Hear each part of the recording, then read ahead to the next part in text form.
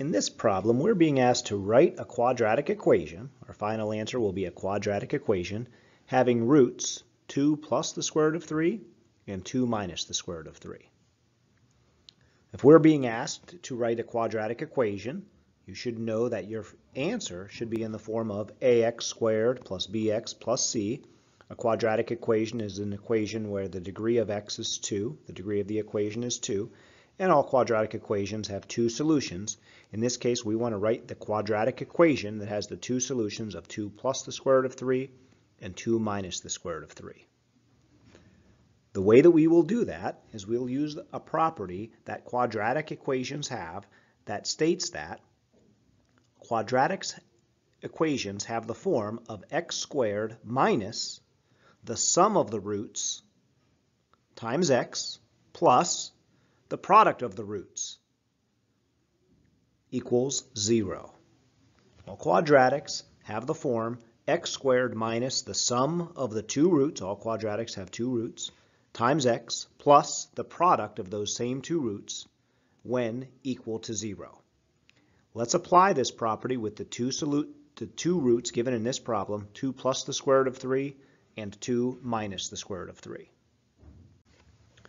So, in this problem, since our two roots are 2 plus the square root of 3 and 2 minus the square root of 3, and our quadratic equation will have the form x squared minus the sum of the roots times x plus the product of the roots, the equation will begin x squared, and then I'll subtract the sum of the roots. Minus the sum of the roots is just taking 2 plus the square root of 3 and 2 minus the square root of 3 and adding them together.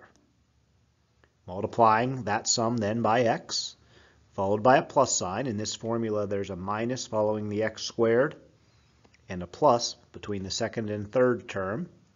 The product of the roots. That's going to be, in this case, 2 plus the square root of 3 times 2 minus the square root of 3. This is equal to 0. I'm going to do the algebra so that I can write this as a polynomial. That algebra will involve combining the like terms in the sum of the roots, which will leave me with x squared minus the irrational part of the roots plus the square root of 3 and minus the square root of 3. Those add up to 0. So this term becomes simply 2 plus 2, which is 4x, plus the majority of the work in this problem will come from multiplying 2 plus the square root of 3 and 2 minus the square root of 3. But this work is not too bad. When multiplying these binomials together, 2 times 2 is 4. 2 times negative square root of 3 is negative 2 root 3. The square root of 3 times 2 is positive 2 root 3. And the square root of 3 times negative square root of 3, a positive times a negative is a negative. The square root of 3 times the square root of 3 is the square root of 9. Now simplifying this product, as is always the case when multiplying conjugates, negative 2 root 3 plus 2 root 3 is 0. So this product becomes 4 minus the square root of 9, which is 3, and 4 minus 3 is 1. So our product of the roots, 2 plus the square root of 3 times 2 minus the square root of 3, turns out to be simply 1.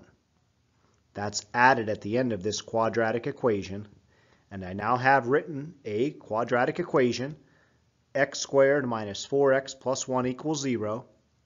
This is the only quadratic equation that exists that has the two roots, 2 plus the square root of 3 and 2 minus the square root of 3.